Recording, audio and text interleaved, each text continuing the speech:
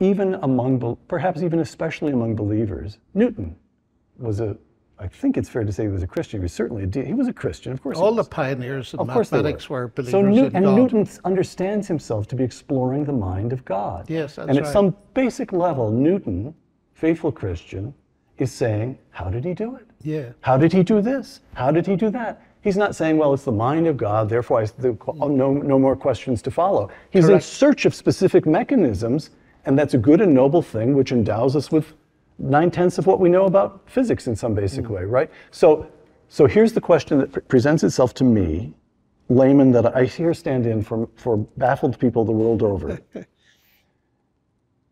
Science, the question in science, how does it happen? Charles Darwin says, here's how it happened. Okay, and if you guys want to say, well, Charles Darwin was wrong, then I say, okay, if it didn't happen that way, how did it happen? And the answer can't just be God, or it can't just be designer. There's some sort of human impulse in us to say, well, how? What's the mechanism? And that's a fair question, and B, he's taking a shot at it. And Stephen's trying to say no. No, I'll come back at you in a minute. Go ahead. When Newton discovered his law of gravitation, he didn't say, now I've got a scientific explanation, I don't need God.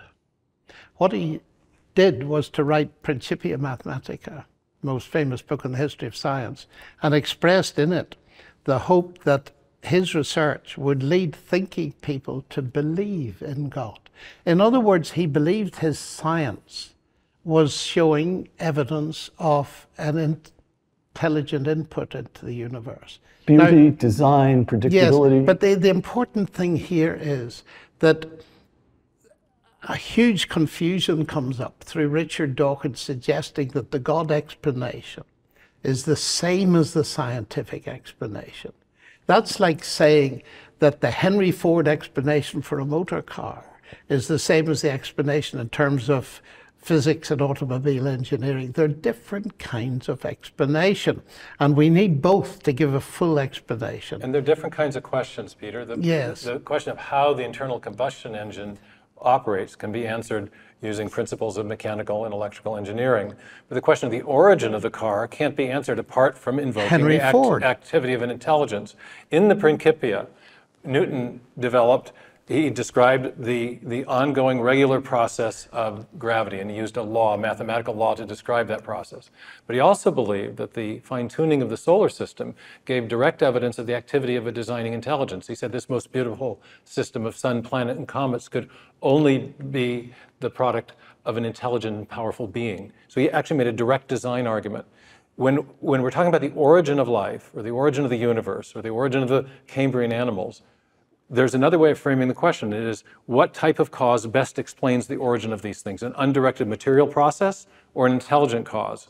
And science... Yeah, but why do you object to Michael's attempt to find a mechanism? Yes. Let me just... Yes, Michael. Let Michael come in. Yes, absolutely. I feel as though I've set things up so that the two of you have been able to beat him about the head and shoulders. When Isaac Newton developed his wonderful law of gravity, he was asked, what the heck is gravity? And he said, hypothesis non fingo. Yes. I feigned no hypothesis. He had no mechanism. He didn't have a mechanism. What's the mechanism for the Big Bang? Nobody knows. What's the mechanism for radioactive decay?